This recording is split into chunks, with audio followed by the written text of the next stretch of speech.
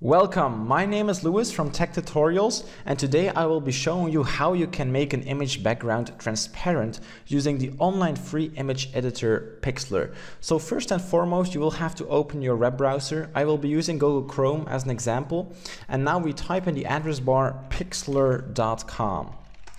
So once arrived at the website pixlr.com, you will be offered two options. You can either go with Pixlr Editor or Pixlr Express.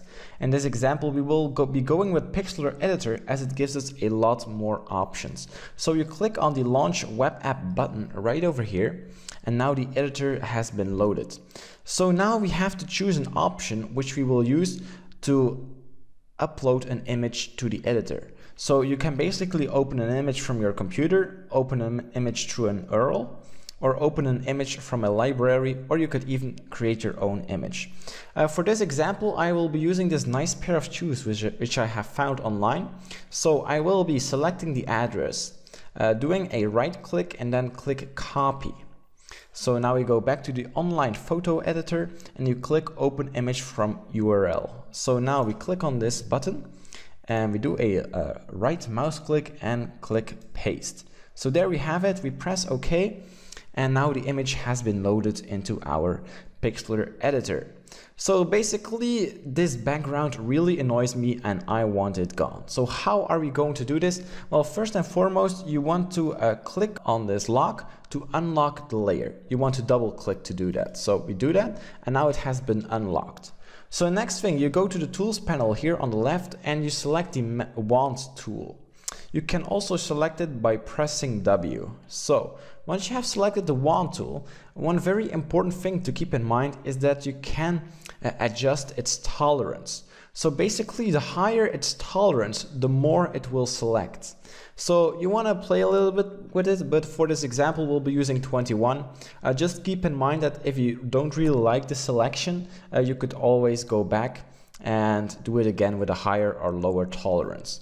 So we have the wand tool over here, and now we click on the background like this. As you can see, a beautiful selection just happened. But there's something which I'm not really satisfied with, and that is these shadows which aren't selected. As you can see below the shoes there are some shadows, and I want those to be selected too. So what I do, I press the shift button, and now a little plus symbol appears next to the wand, and now we can click in the shadow, and as you can see it immediately gets selected. So I will do that on the other side too, like this. And between the shoes there's also a little shadow which I want to be gone. So as you can see, now this was beautifully selected, and all we have to do is press the delete button. There we go, and the background got removed. So now we do a right click and we click deselect all. Oh, that didn't work. So we go over here, we deselect all, and here we have our beautiful image which is with its background removed. So now what you do is you go to File and you click Save.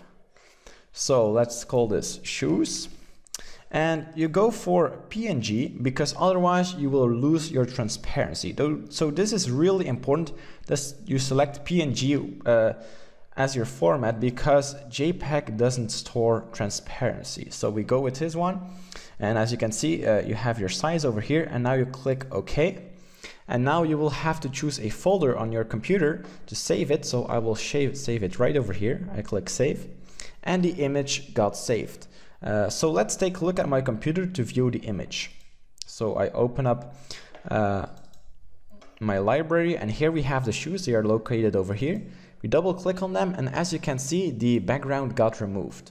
Actually, I forgot a little part over here, so you want to be careful that you don't miss any important parts. But as you can see, the background was completely removed. Like, the black is nothing. It's basically transparent, you know. So this is how you make images transparent using the online free photo editor Pixlr. So guys, if you'd like this episode, definitely give it a thumbs up, and don't forget to subscribe to get updated on future tech tutorials.